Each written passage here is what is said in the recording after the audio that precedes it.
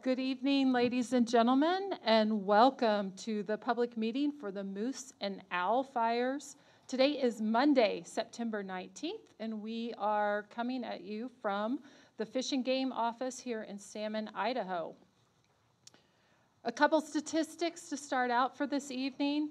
We are reporting the Owl Fire at 747 acres and 53% containment. And the Moose Fire is 130,000 acres and 130,093 acres and 51% containment. And while our acres are burned, the acres burned here on the fire are definitely slowing down, the work around the fire is not. And part of what we're going to do tonight is tell you a little bit about the progress that we're having, some of the work with our operations, the evacuation areas that have been downgraded. The forest managers are here that'll be able to answer some questions, and then ultimately you'll hear from our incident commander, Evans Quo. So we will take questions here in the room and on YouTube and Facebook towards the end, and I'll get up at the end and explain that process. Go ahead, though, and drop your questions in the chat at any time if you are joining us online. And with that, I will go ahead and introduce our Planning Operations Section Chief, Matt Call. Good evening, Matt Call, Planning Operations. I don't know which hand to use for which. I got a chance to drive some of the parts of the fire today I hadn't seen before, and while it burned really hot in a lot of areas, especially where it got up and just really moved across there, some areas I had to look at my map to actually know that that was burned. So it's a real mosaic burn, and it's pretty interesting that this whole perimeter looks like a big black spot, but it really actually isn't. So I always am intrigued by that. So we're gonna do a lap around the fire on this map, and there's not a lot of detail on here, but it'll give you kind of a big overview of what's happening and what our folks are doing on the ground. And then we'll look at the cool map, the 3D map. So starting up here in Panther Creek, all this black indicates not hold.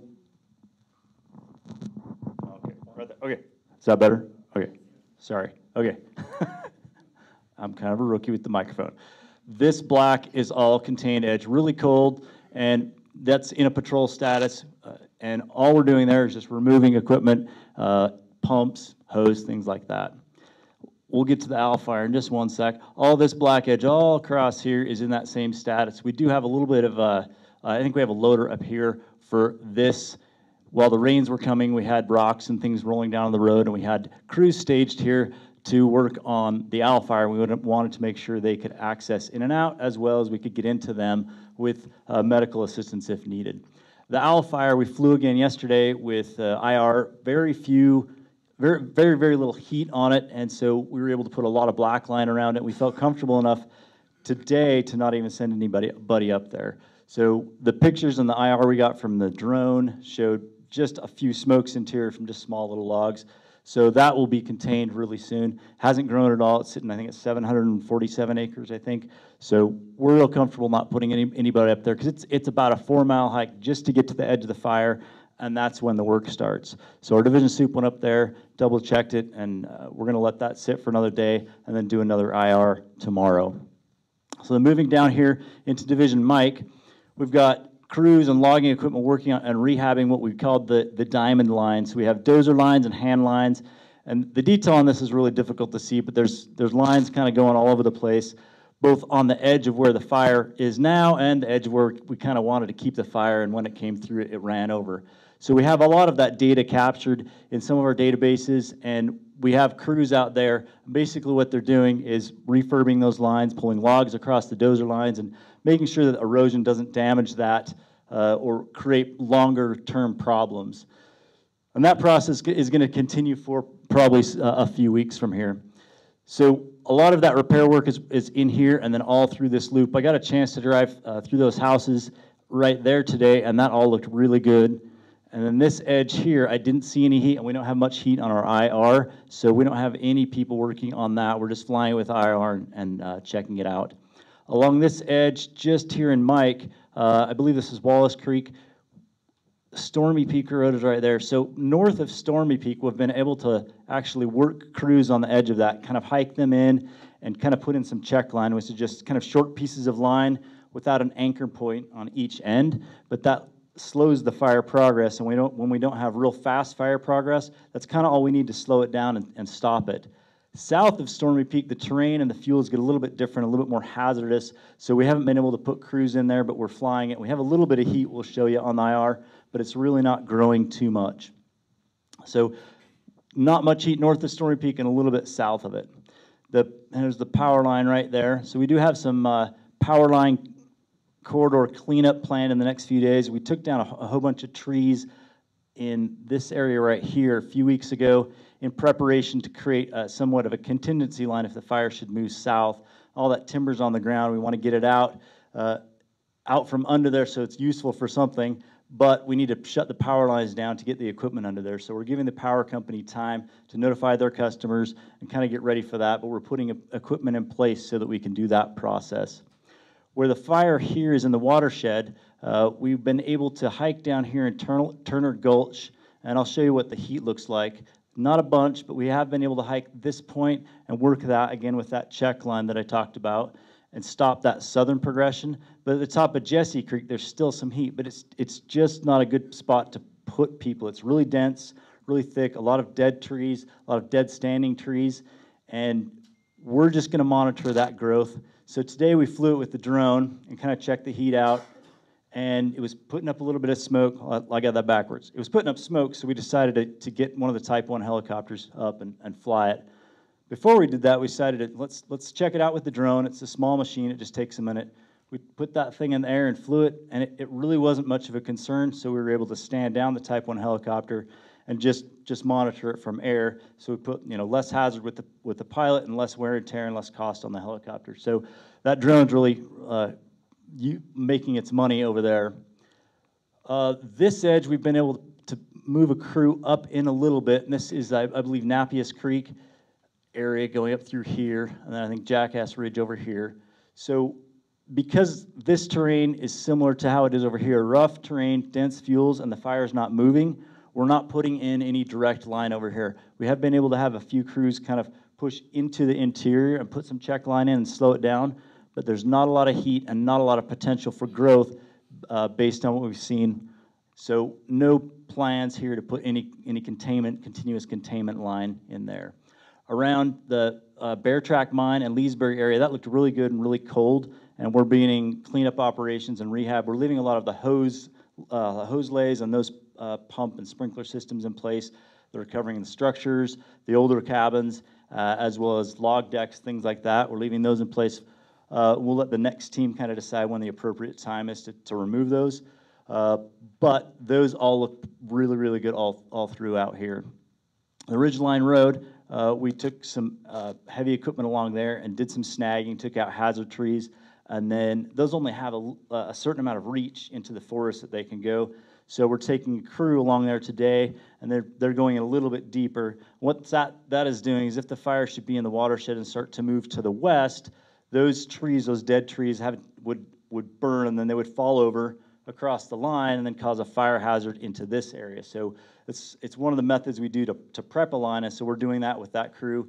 We're really comfortable. I don't feel like this is going to move down here, but we're still in that just in case phase. So that's happening along there, as well as just continued road maintenance all throughout the entire fire. We've done a little bit of restructuring, and we're kind of moving a lot of our equipment and people into a repair and kind of reconstruction group, but we're still maintaining a heavy suppression presence as well. We have a lot of pumps. Well, we pulled all the pumps out, but left all the hose in place in the structures throughout here, and kind of the same up in Leesburg. We want to make sure the pumps are secure and don't freeze overnight, so we've kind of put those in a logistics cache that we have here, but we can plug those in at any moment. We have lat-long GPS points. We can put them in, just plug them into the systems pretty quickly. If things should change here in a drastic way, and all those sprinkler systems can be reactivated pretty quickly with whoever is here on the fire. We have all those kind of saved in a database, so it's kind of a plug-and-play sort of thing. With that, I think we'll move over to the cool picture, my favorite picture. Want that? You want that? Wrong spot. All right. This mic okay? Do I have to lean in? So we'll start here with the owl fire, and we'll kind of zoom in there. The way this works is the red, the edge is that perimeter of the fire, but the black is what we're calling and considering contained. That hasn't changed size or shape at all in the last 4 days. So that's the owl fire. And when we look over at this fire, we can kind of see what the actual active heat edge looks like. So all of this, all these spots are the uncontained edge. So we have a little bit of active heat along this edge, and this has all been contained here. But this is Jesse Creek here by the power line. I'm going to rotate this just so you get a good view of what this looks like. Kind of scooch down here. So it's a north-facing slope, so you have a lot of heavy timber and pretty steep. And those of you that have been up there, it's real dense. So putting crews down there for the gain is just not worth what we would gain at this point, because we're not getting any growth really. For a fire this size, we're getting less than 10 acres a day, which is pretty remarkable. And then all of this edge, there's not a lot of heat. There's a couple of spots here, but for the most part, this edge isn't showing a ton of heat. North of Stormy Peak Road here, all of these have been contained, and then this will be black around the edge. Tomorrow we've got crews working on that. We'll rotate here and go up into. That's not Stormy Peak Road? Peak's 8 miles. Oh, up here. You're right. So all of this is black.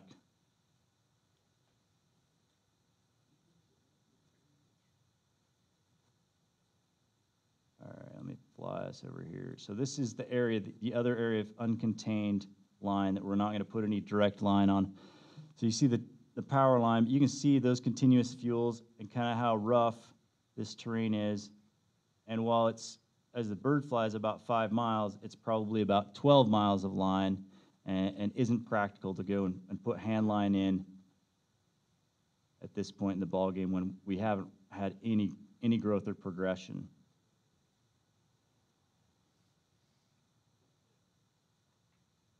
And this is the Leesburg and the Bear Track mine area right there. And all that edge is just nice and cold, and we feel really good about that. So probably the bulk of our man hours right now are doing suppression and monitoring right now. We still have some people out doing active suppression, but that has gone down quite a bit. And with that, I think we'll go to our next presenter.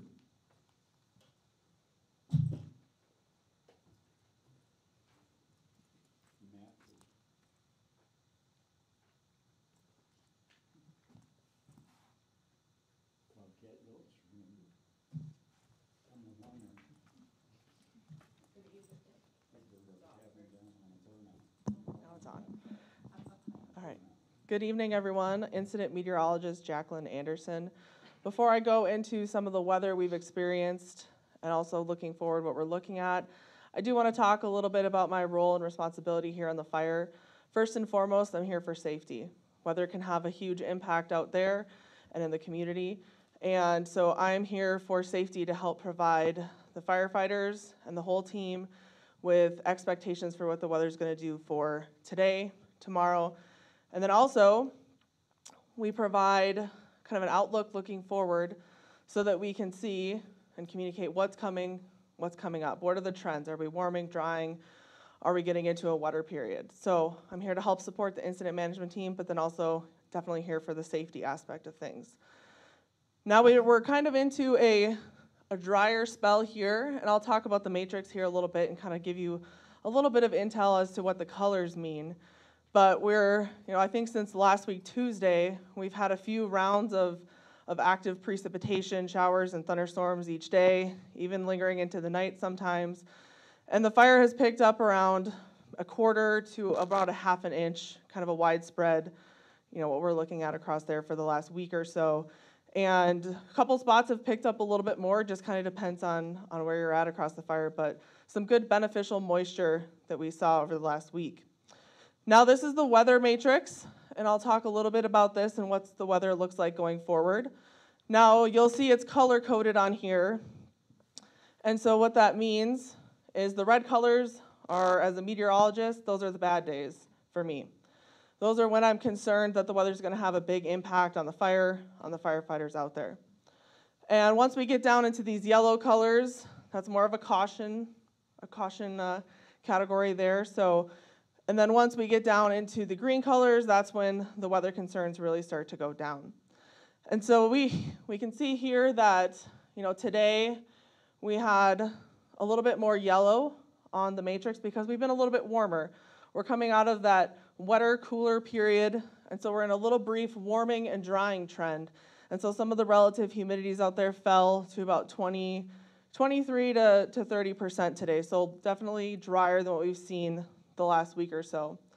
Now I do anticipate going forward through tomorrow, we're gonna have kind of a backdoor cold front bump up against our area. And so what that's gonna do is it's not gonna entirely move through here, it's not gonna cool things off initially. So I do anticipate tomorrow to be a little bit warmer, a little bit drier. Anticipate the winds to kind of come around from the south, maybe over to the north or northeast tomorrow. And then again, you can see here, this is the wind gust category. It does look like we're gonna be in for a little bit of a windier, breezy stretch as we go into the week.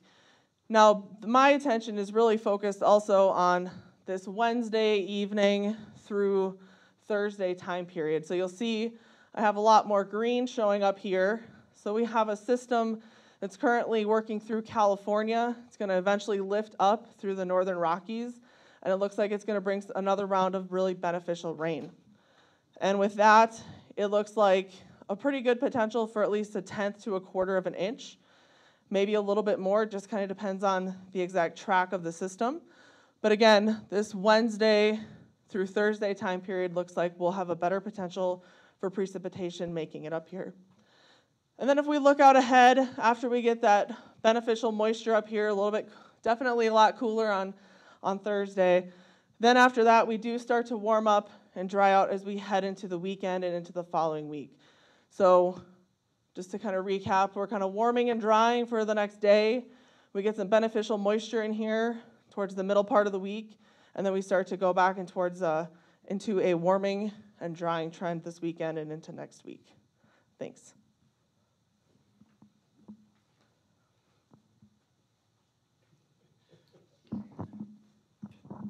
There we go. Thank you, Jackie. Yep. So hi, my name is John Kern, fire behavior analyst. So what I do is take that weather information and look at the topography and the fuels out there and make some predictions and estimates and talk to the operations folks about what our fire is doing and what it will be doing in the future and what steps we can do to help control that. So I wanted to start it out with a couple of photos here just from this afternoon. So we did pick up, kind of a drier day this morning, certainly more sunshine out there. We didn't have the showers that we've been experiencing almost daily on different parts of the fire there. So we did start to see our fire starting to pick up. You can see it up in the ridges there into the higher elevations and the taller trees there. We can go on to the next slide. This is from outside the SHOPCO, our incident command post rather, and we can see, again, just some of that heat coming off there. We hadn't seen that much the past couple of days, so we gave it a good day of drying today, and then we see, so that's what the smoke looks like from a distance. Up close, it is smoldering through the needles and the deadened down materials there. Not a lot of flame with it yesterday and the day before, and it does creep around out there, moving around inside our burn. And like Matt was saying there, it looks like it's got a hard red line or a black line on our maps, but actually it's got lots of fingers and other areas out there, but nothing too scary. It does in fact burn down deep. Go ahead to our next one there. This is what a stump looks like once it catches fire out there, and your deep, the 1,000-hour fuels, the very heavy fuels are so dry that there used to be a stump in the middle here, and then it takes out each of the main trunks of that tree that were holding it up before. This is an old stump that's been there probably 50 to 100 years, and it just goes into the ground and actually burns underground down those channels that the roots were making. So just showing you just how dry it is out there in places. Go ahead.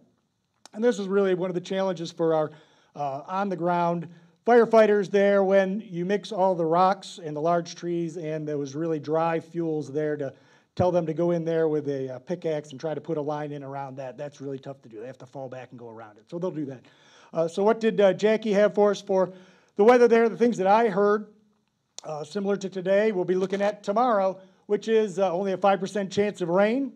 Relative humidity is lower than they've been, 18 to 28%. We had been up around 25 to 35, if not higher than that in the past, so now we're down into some of the teens.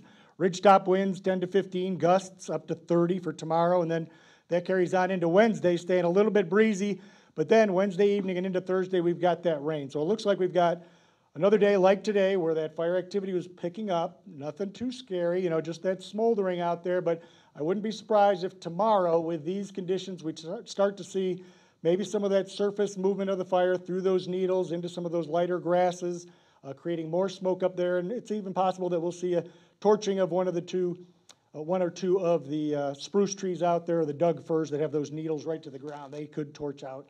We don't expect to see a lot of problems with spotting because most of the fuels are dry, having seen that rain over the past few days.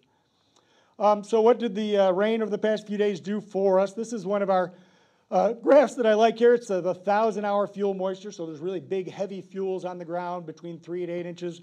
And out here at the end, you can see it's been getting drier and drier. Down low with this graph means hotter and drier. And then we pick it up here with 5 days ago or 6 days ago, we got that rain. They start moving up, which means more moist, going towards that gray line, which is the average here. So that's what we wanted to see, so that's good for us. And then here's our energy release. That's the amount of heat and energy coming off of a square foot of the ground out there when it catches fire. We can see here's the effect of that rain. Dropped us from near record conditions, 97th percentile, down to below the 70th percentile, and I'll mention a little something about that. So down below that, down to about average. But you can see just the last 2 days without rain, it's starting to pick back up just a little bit, and that's what we'll see the next couple of days, a little more activity out there. Here's one of those energy release components, but it's got the forecast building in on it, showing that here's the effect of the rain. So the yellow is where we are today, picking up a little bit tomorrow without the rain, getting up higher, but then that Thursday rain comes and it really drops down, but then picks back up again with that warming, like Jackie was saying there, tracking. So, but I do like the fact that it drops down low, below our average, and below that 70 that we saw before. So the effects of the rain, what do we see from it? What have we seen in the past couple of weeks? This is out of one of the reports from the Mustang fire from 10 years ago that I happened to be on out here, but a lot of other people did as well, where we're just kind of pointing out here that if you get that 1/4 inch of rain, it's going to slow your fire behavior for 1 to 3 days. If you get between 1/4 and a half, you buy yourself about 3 to 5 days of slowed fire behavior, and that's really what we've been seeing, day after day, a little bit of rain out there. And if we can pick up 2/10, but over 2 days, get that duration out there, it'll buy us another 3 days of slow activity. So we're going to get through a couple of days of drying here with slightly increased activity, but then that rain come Thursday will certainly buy us a couple of 3-5 days of slower activity. So if we want to look further out, what is the end of the year sort of thing? And I just wanted to point out, as we move through our year, it's been a long fire season for you all and for many of us in the business here. I started out in May down on the fires down in New Mexico, and then had the summer solstice in Alaska where the sunset was at 2:30 in the morning. So I use that to say here that between August 3rd and September 15th, your days get shorter by over 2 hours. So from when this fire was really running its most to now, our days are 2 hours shorter. That's less time for the humidity to build up, the temperature to build up. It takes longer for that precipitation that we do get to dry off because the days are just that much shorter. And if we go out another 3 weeks here out to October 15th, you lose yet another hour and a half of daylight. So our days are getting shorter. That sun angle is getting lower, 15 degrees in that first period, 12 degrees. So it's getting lower and lower, less effective at drying off our fuel. So, we're going to get there. It may not be today, tomorrow, or even next week or the week after, but we're getting there. The weather and the climate is in our favor, so we'll go ahead there. And there's just some more charts here saying that we've got today's next, between now and the 26th there, we've got between a 50% chance and a 75% chance of a season-ending event coming, meaning lots and lots of rain that the fire doesn't come back from. But if we go out to October 5th, in this set of models, and somebody once told me that we talk about hurricane models and weather models, that all models are wrong, but some are useful. So we're going to look at this and say that it's useful. It might be wrong, but it's going to be useful. It's giving us trends. Don't literally bet everything on it. So I was looking at this and say, well, 90% chance that the fire season's going to be over by the 5th of October. Well, that's good. You know, would I bet $1 if 9 times out of 10 I got my dollar back and another $1? Yeah, I would do that. Would I bet my house on a 90% chance where 10% of the time I lose my home, or if there's one bullet one bullet out of 10 in a chamber, would I pull that? No, I would not. So it's all relative whether you're okay with that 90% chance of something happening. So we're going to stay on it, and I'm sure Evans is going to pick up on that there. So we're looking good, hot and dry today. Tomorrow we're going to see a little bit more smoke out there, a little bit more activity, maybe even some movement, possibly a tree or two torching out there. But we've got plenty of crews looking at it, and the fuels are not the same fuels that we saw back at the beginning of the month. They've had rain on them. We think we're in a good place here, but don't be surprised if we see a little bit more activity. I think that was it, right? Yeah. So now we can move on to our next speaker.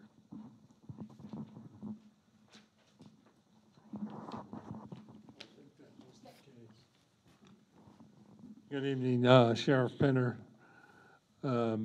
We've had a few changes evacuation-wise. We made those today, and that we put Zone 11, 12, and 13 back into ready from set.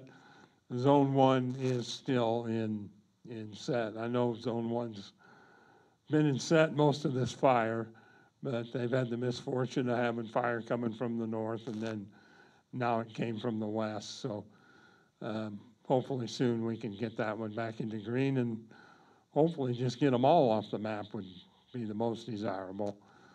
And just a reminder that you can get our maps and information on lemhicounty.idaho.org. And that's a good place to look at the maps and get some current fire information. So that's all I have.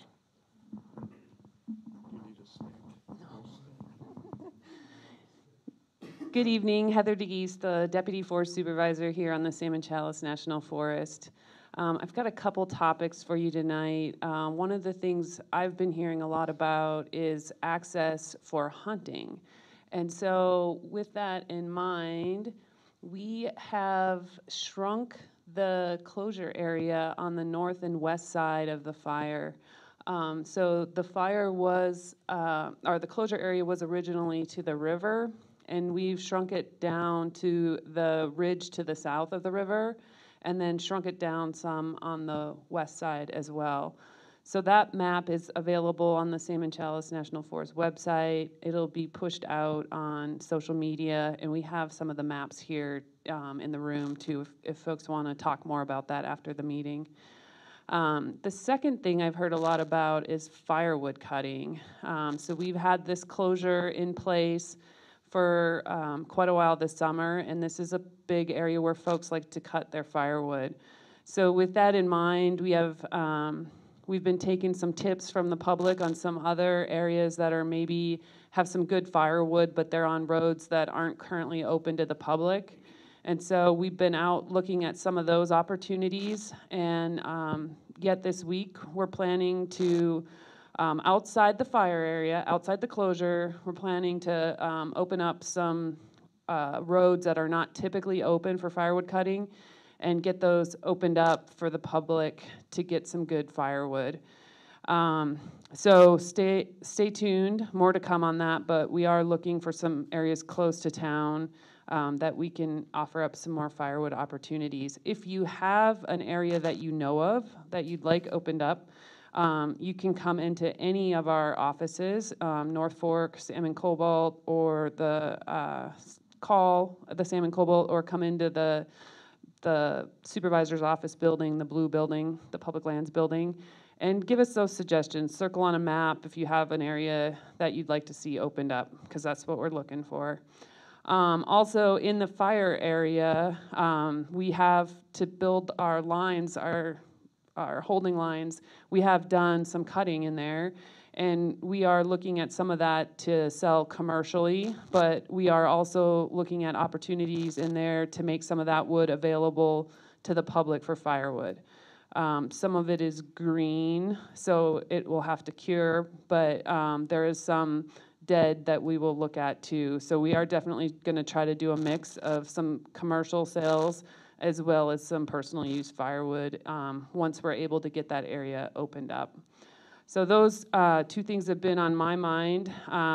As far as the hunting goes, as our activities slow down on the fire, we will definitely look to continue to shrink this closure. That's the direction we're going. So we'll have more and more getting opened up. And we're looking for some other opportunities for firewood cutting outside of the area. With that, I would just like to announce we have a new acting ranger here on the Salmon Cobalt Ranger District, Bobby Filbert. She's in the room here this evening for the folks that are here, and we will plan to get her introduced out on Facebook Live at one of our next meetings. In the room, we also have Nate Meyer, who's our timber manager, and Eric Platts, our fire manager. So we will all be available for questions after the meeting as well. Thank you. Thank you, Heather. Good evening, everybody, ladies and gentlemen. My name is Evan Squall. I'm the Incident Commander for Great Basin Team 1. So thank you all for joining us here in person today as well as online. So what I wanted to spend a few minutes talking about is some of the reasons why behind the tactics and the plan that Matt talked about, what we're doing, and also spend a little bit of time talking about moving forward as we go into the fall to tie into it with some of what John was talking about weather-wise. So in our normal practice of fighting fire is we put a fire line around up against the fire, either a hand line, dozer line, to stop the forward spread. Once we stop the forward spread, then we start what we call mop up, which is essentially we start extinguishing all the heat. Two ways we can do it. The preferred way is to run hose into the area. Hopefully if there's a water source nearby. If not, then we try to bring the water in. You may have seen some of the large, we call them pumpkins because they look like pumpkins. They're 4,000 to 5,000 gallons. They're round and they hold water. And so that's our water source, and we fill them up using the water tenders. So we'll use that as our water supply to get water to the fire, and then the mop up goes a lot faster.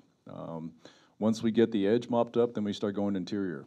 And we usually only go in about as far as we think necessary to stop the fire. So if there's a lot of heavy unburned concentrations of fuel or ragged edge, then we're gonna probably go in deeper. But if it's a fairly light fuel, clean burn, where most of the fuels were consumed, we don't have to go in as deep. But the whole idea is to be able to stop the fire and hold that fire from any interior burning, torching, which ultimately ends up in being, excuse me, spot fires. So on this fire in particular, there's a lot of areas, like let's just take a look at the Diamond Line back in August when we were first here. I'd like to speak about that because we were here when all that happened. So the Diamond Line was burned out over the course of about 4 or 5 nights, and then probably over the course of the next 10 days that we were here, the crews worked that line, mopped it up. We brought the water in from the top with the tenders because there weren't any water sources up there naturally. So we mopped that up fairly extensively for a great deal of time, and then once we felt comfortable with it, that it was not going to escape on us, we made the perimeter black. And so that was a lot of what went on in there. Now I want to talk a little bit about the fire's edge along here. As you've been hearing us talk about, probably for most of the time that we've been here, ever since we did our initial assessment, that particular edge is not a clean edge. It's very ragged. In fact, if you look at my hand, that's kind of what it looks like. And if you look at the total amount of perimeter, it's very fingery. If the fire edge looked like that, it's significantly less perimeter. And it's significantly easier and faster to get around, which means we can do more of it. So it's not that the firefighters are worried about hard work. It is a hard job, but if the fire edge looks like that and it's a fairly clean edge, then it's a lot faster, which means we can do way more of it. When it's like that, we have to follow all the individual little fingers, up, down, up, down, up, down. In addition to that, that is, on this fire, one of the heaviest concentrations of snags, dead trees that we have out there, is in the watershed, as well as Bob Moore and Fenster Creek. The snags represent a big hazard to us. The rain had an added benefit of toning down the fire behavior, allow us to get close, but unfortunately it did not mitigate the hazards of the snags. The snags are still standing. And then when we start getting some of those wind gusts associated with the thunderstorms, do you guys remember 3 days ago afternoon, we got that cell blew through? It's about 35-mile-an-hour winds. The porta potties over at our Shopko building, some of them were teetering, which that's kind of a, yeah, that's a hazard unto itself. But when we get those winds, especially in the snags, that's when the trees start coming down. And so we had to pull people out. It's just not very safe to work in there, not safe at all. So these particular areas present a lot more challenge to us, not only the steepness of slope, but also the heavy concentration of fuels and then the snags that are standing. It makes it difficult for us to expect firefighters to go in there and work that piece of line for 5-6 days at a time, and mostly they're bent over doing this routine, not be able to see the snags around them. So other places where we have to, we can cut the snags down, but in a lot of the snag concentration in this area is about 40 to 50%, meaning for every 10 trees, probably 4 to 5 of them are prone to maybe coming down. And sometimes they don't make a lot of noise when they come down, in which case you have no warning. So, and we have lost firefighters this year, in fact, from snags. Not on this fire, but that was in Oregon earlier in the year. So that's been one of our big challenges there.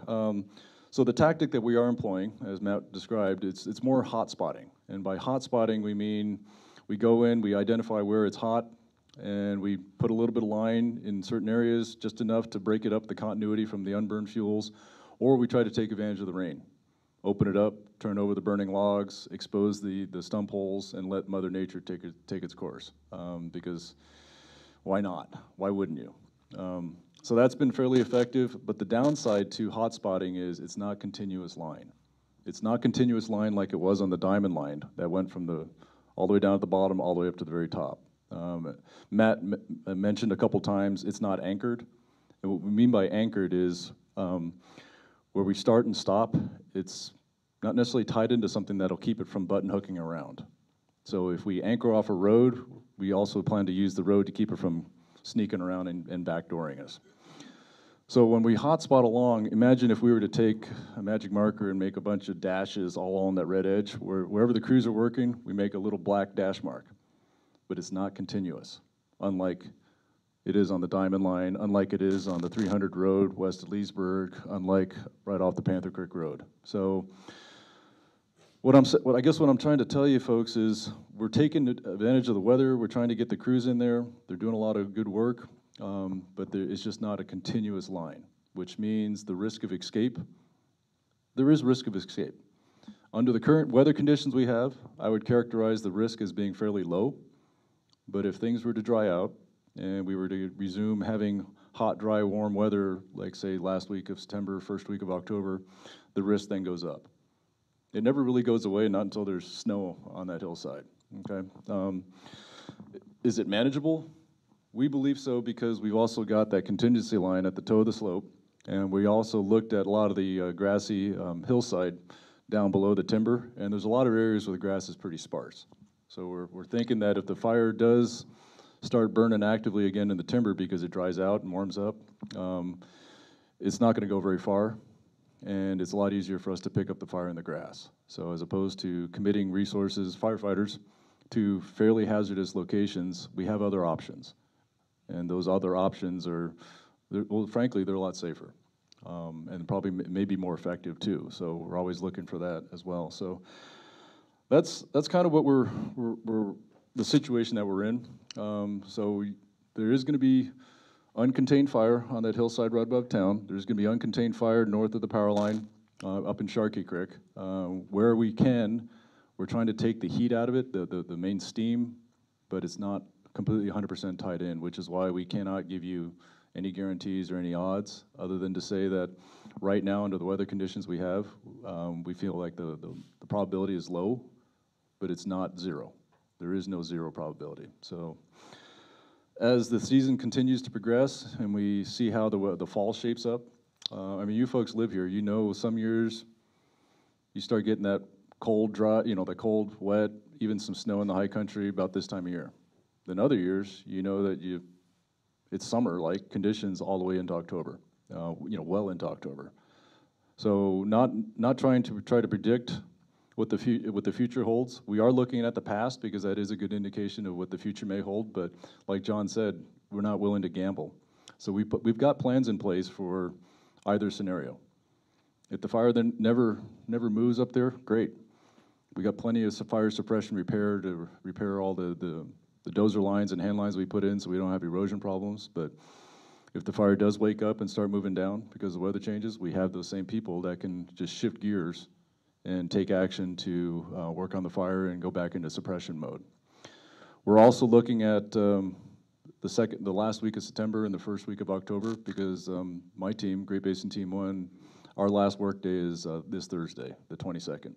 So the order was placed this morning for a replacement incident management team, and they will be arriving late Wednesday into Thursday. We'll go through an orderly transition with them, get them up to speed, and then ultimately we'll pass them the torch, just like the previous team passed it to us. It's kind of like a relay race, and unfortunately it's a long relay race. But that's just, I think we talked about that at one of the earlier town meetings. It's kind of the nature of an indirect strategy on a fire. So that team will be with you for the last week of September into the first week of October, and then as they get towards the end of their tour of duty, we can again work with the forest and the BLM and the IDL to assess what's the next organization that's needed, or are we truly getting into the onset of a fall pattern. So our intention is not to leave you folks hanging. Our intention is to do as much as we can during the time we're here, and then try to set the next team up for as much preparation, lay out the lines, here's our plan of attack if we were to still stay here, and then get them up to speed so they can continue the fight. So with that, I guess I'll turn it back to Mary, unless somebody actually has questions for me while I'm up here.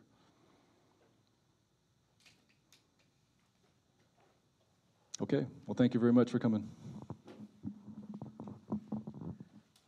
Thank you, Evans. So now we've moved into the question and answer portion of the meeting. We can take the questions in the room, and Patty will help by bringing you the microphone. Otherwise, we can take the questions that we have online. We do have one already for the forest, so we will start with that. But just raise your hand, and Patty will move to you, and I'll facilitate the ones here in the room. But to start with our first online question, the question is about the log decks and what is the plan for those and how they're going to be available and to who.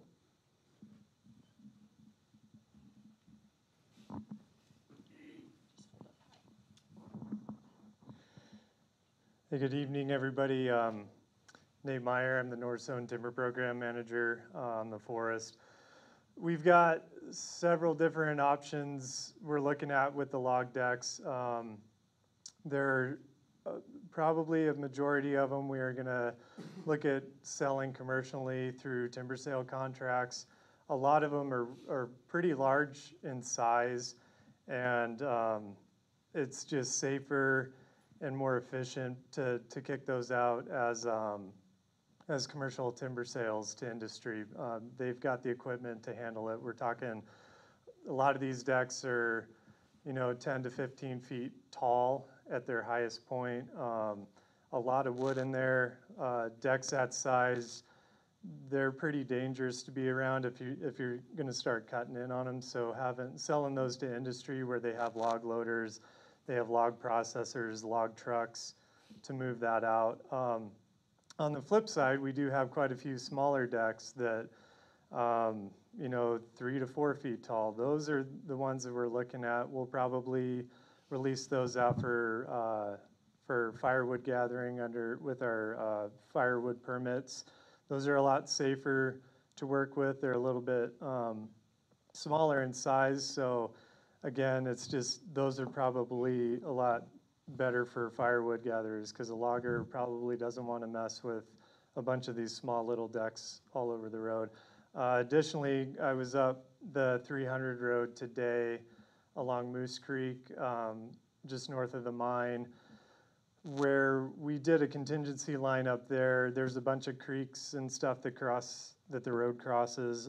We didn't put equipment in there. Instead, we utilized hand crews to create the contingency lines in those areas. Those hand crews cut quite a few trees, but they bucked them up into smaller rounds with as operations mentioned, we moved into more of a suppression repair mode in that area. We've got crews in there bringing a lot of those larger log rounds out to the road. So eventually when we open up the closure areas, there's going to be a fair amount of stacked log rounds along the 300 road. And as we get closer to that, the forest will put out maps and probably a press release on the exact locations of where the log decks are and then the log rounds are that would be available for firewood. So that's what we're looking at. Again, a combination of timber sale contract selling the decks, and then looking at some of the other areas for public firewood. Any more questions? You can find me after, or I'll be here.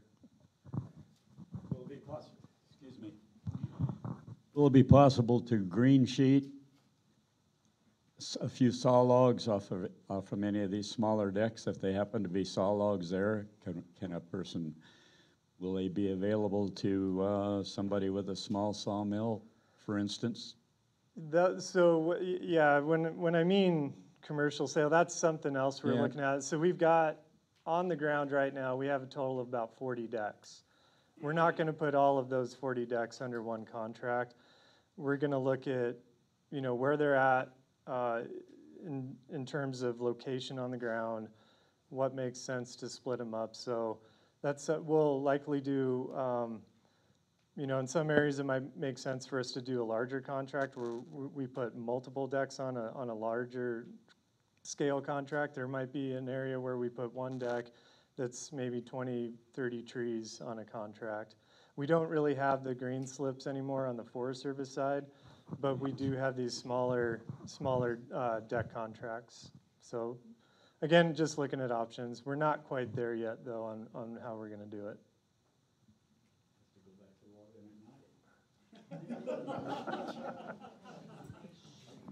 Anyone else?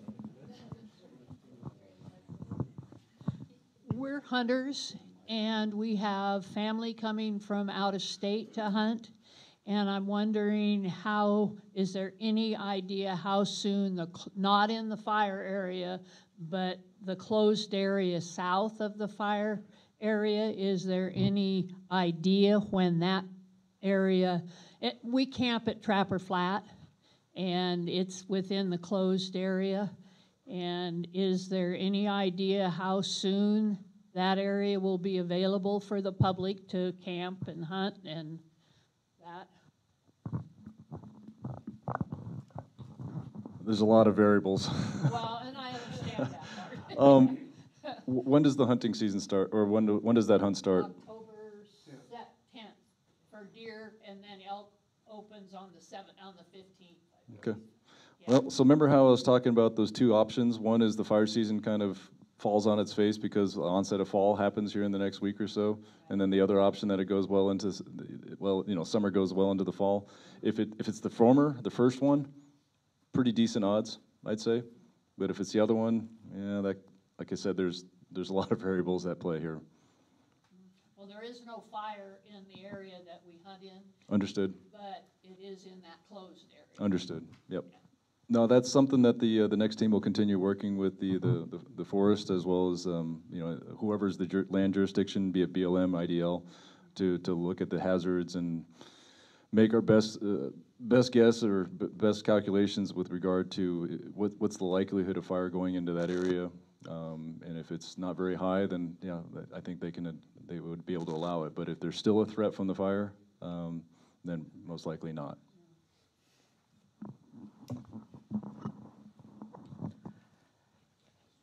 And while we don't have any more questions online, I'm looking around the room to see if any other hands are up. Looks like we've got another one. I'm going to be very blunt about this. I want to know why it's okay to log to prevent the fire, or to stop the fires, but we have no logging industry, no grazing for sheep, cattle, whatever, to prevent the forest fires. I'm probably older than a lot of people in this room, and I recall many mills and stud mills in this area and over around Targhee Forest, and they logged an area. And they had foresters that went in with them for prevention to do things correctly. And yet at this point, none of that is allowed anymore, or doesn't seem to be allowed. And so I don't understand. It's like you're sending us a mixed message. It's okay to go in and log to stop the fire, but it's not okay to log and do all of these other things to prevent the fire. Thank you for that question. So the fire area is an active allotment. So it's the Diamond Moose allotment.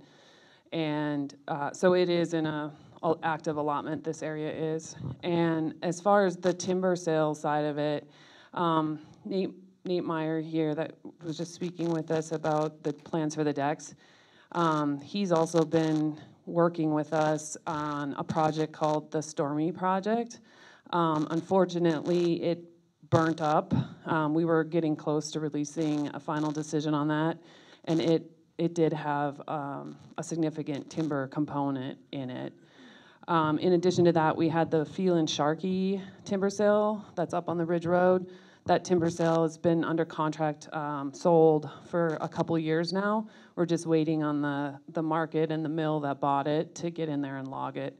So we are trying to work with the market and the industry that we still have here to get some timber sales out. We do recognize it as a good tool to reduce the fuels. So we are working on that. We've continued to try to package up, like Nate was talking about, even the log decks, package them in a way that if there's locals that want to purchase them, that they have that ability to. So we definitely see timber sales as a tool to deal with fuels reduction, and have been trying to get some of those out on the market, and we'll continue to have plans to continue to do that. We're already talking about options to salvage some of this material. So we definitely understand the value of using timber harvest as a tool.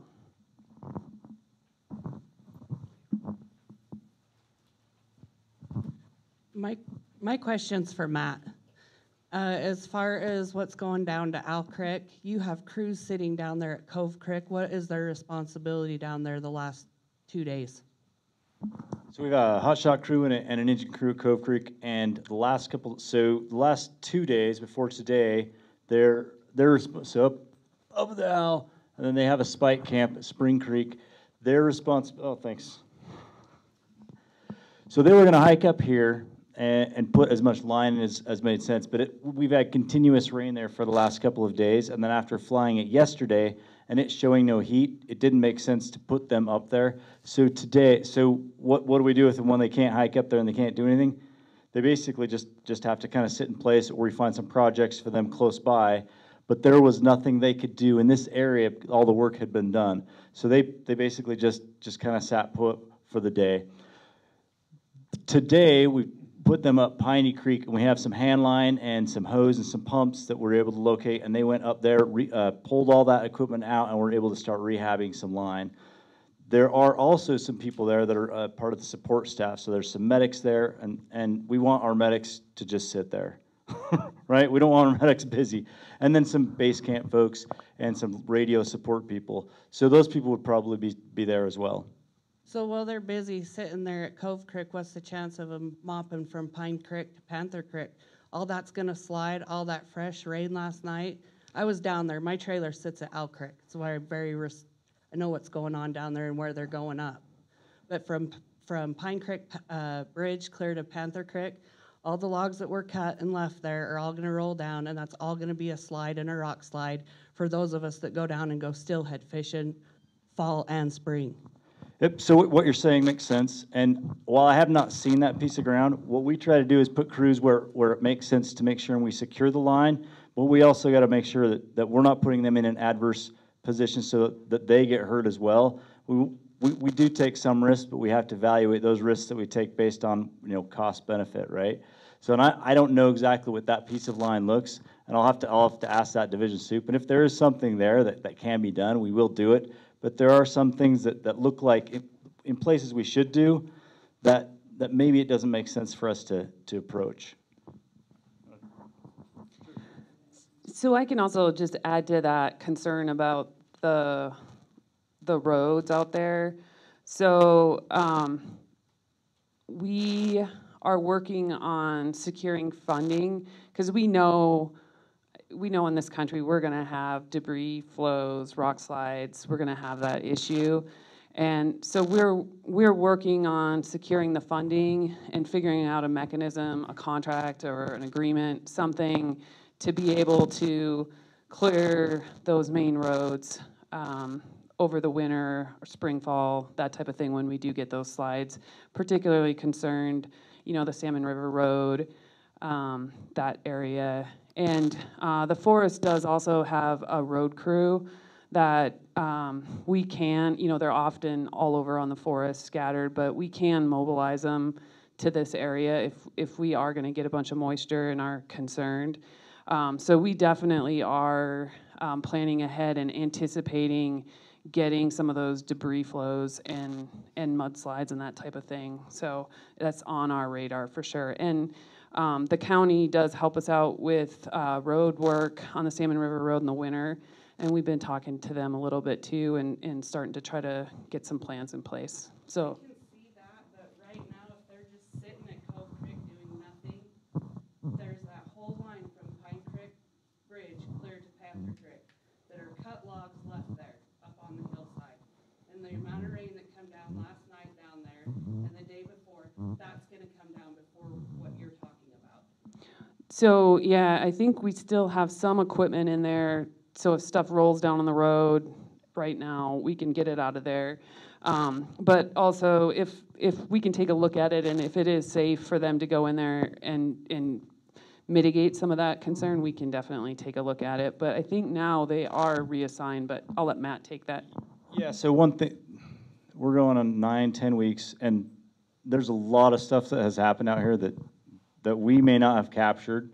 And we're trying to track that as well as possible. So if there's stuff out there that needs to be fixed that you know of, we might not. And so that's where we can rely on you. You guys can bring that to us, and we can capture that. We can put that in the database, and we can put those crews to work. And it might just be that we don't know about it. And I to be honest, we might just not know that that's a problem that we need to fix. And if it is, and it's something that falls within our scope, then we'll absolutely get those folks to work, and we'll fix that. Does that help? So let's talk afterwards so you can show us where it is and we can address it. Okay. Mary. Okay, we've got time for one more question. I have one more question. However, it's complex and it's for Evans. Okay.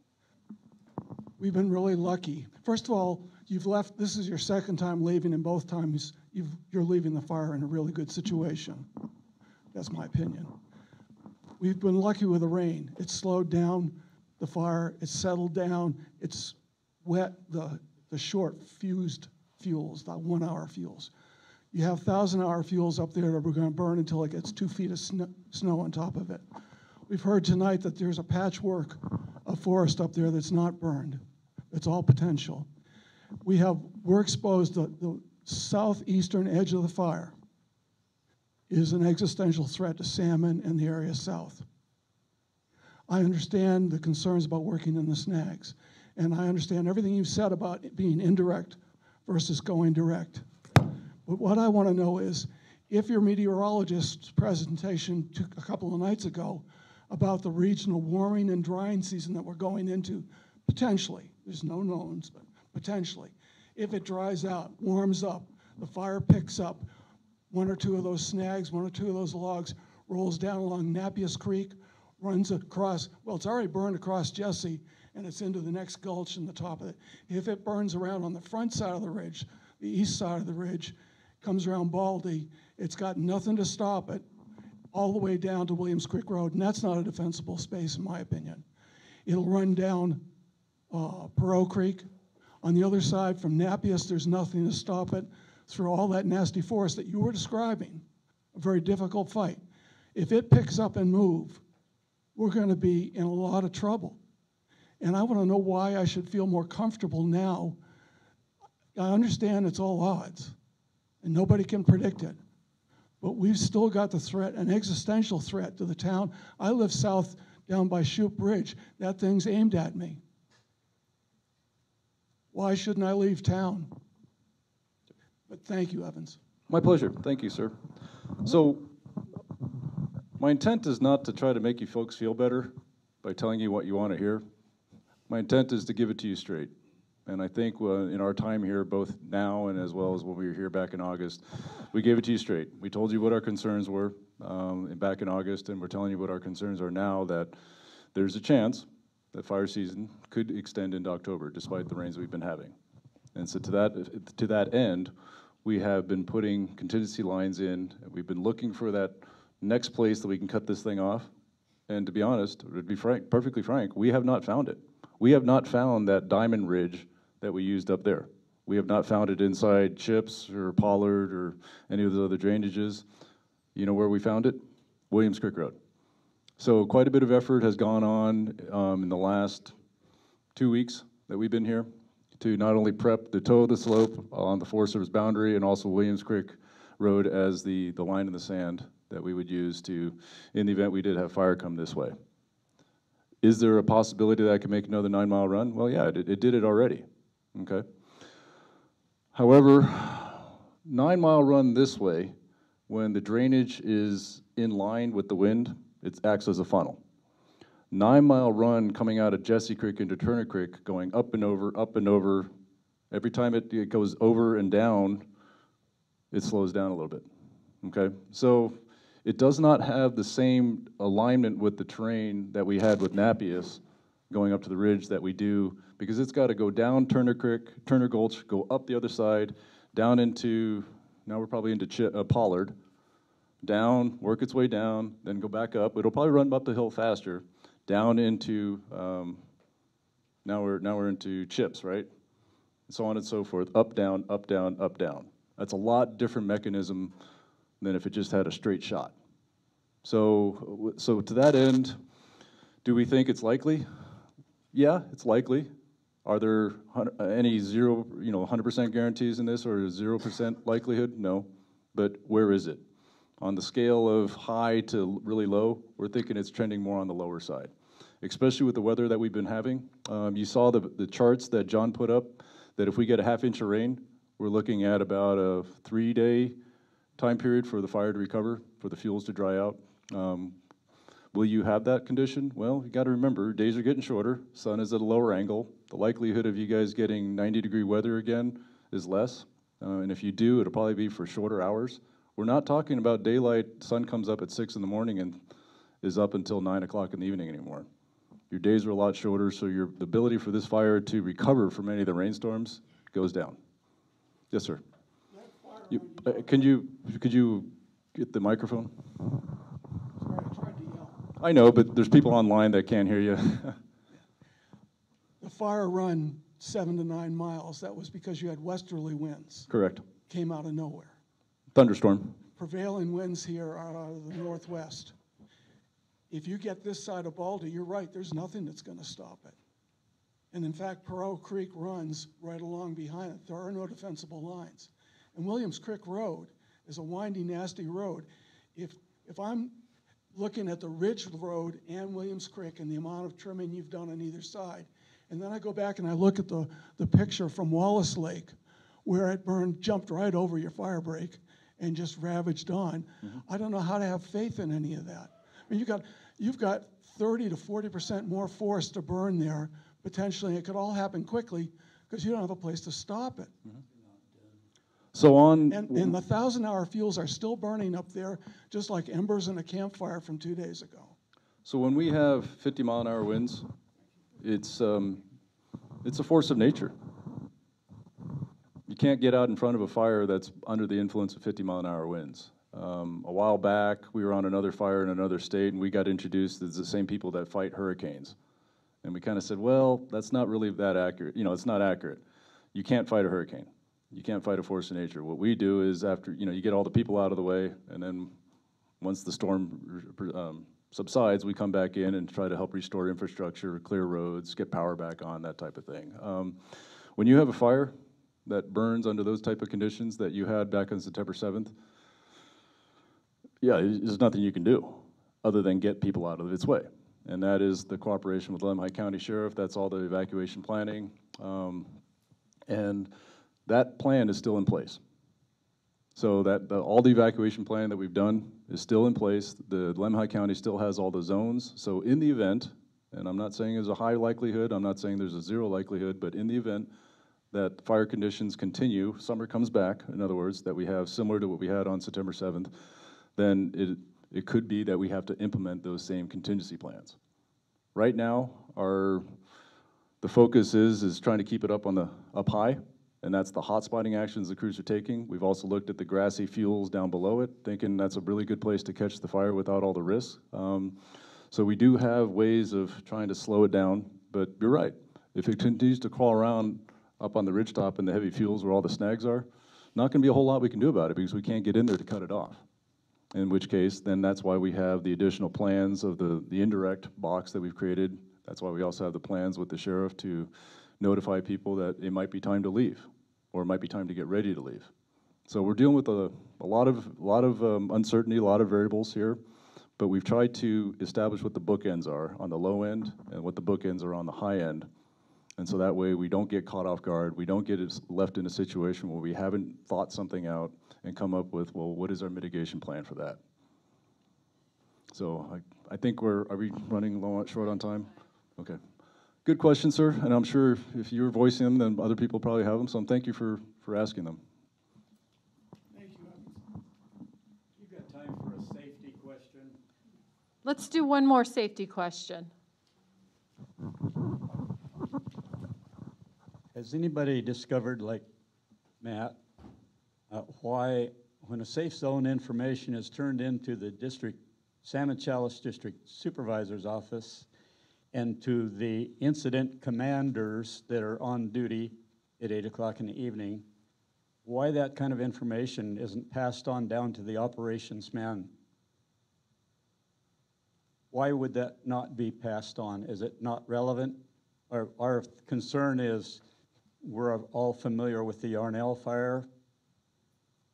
We were down there for 25 years.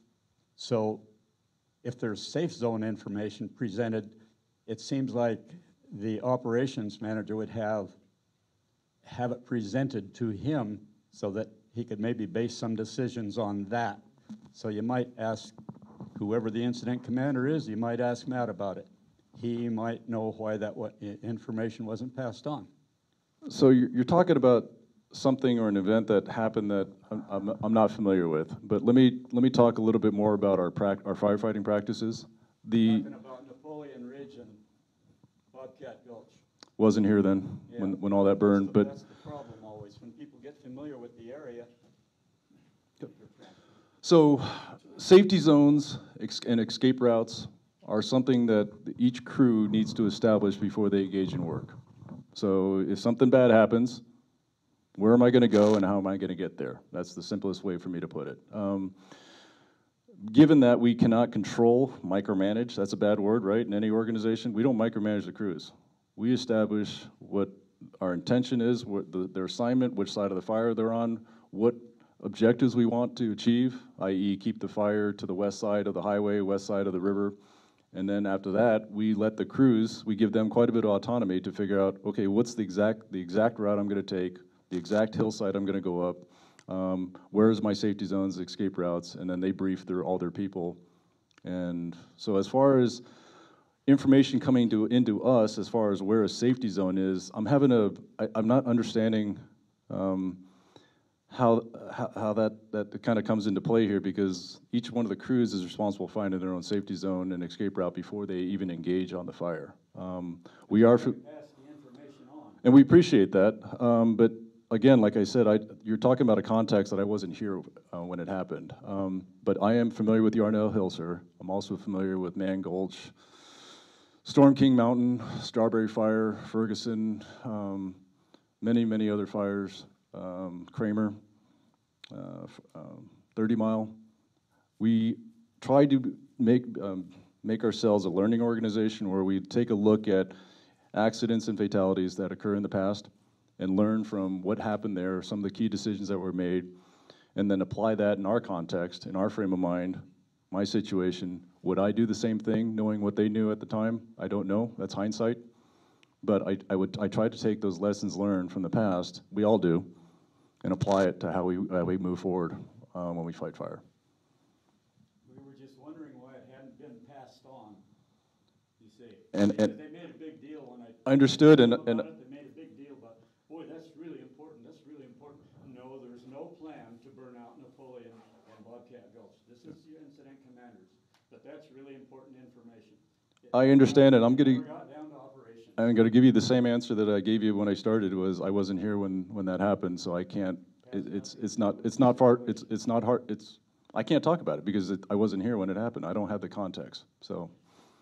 Is there anybody that can answer that? Why that wasn't passed on? Is there an incident commander here, a representative? Is there the only one here that I really know is Matt, and he's the only one I dealt with that was dead honest, except for an old guy named Gil. He said he was in charge of BS. That's what's his words. Sometimes firefighter has a sense of humor. It's hard to say who was there when you talk to him, but we'll get with you afterwards. Thanks, son.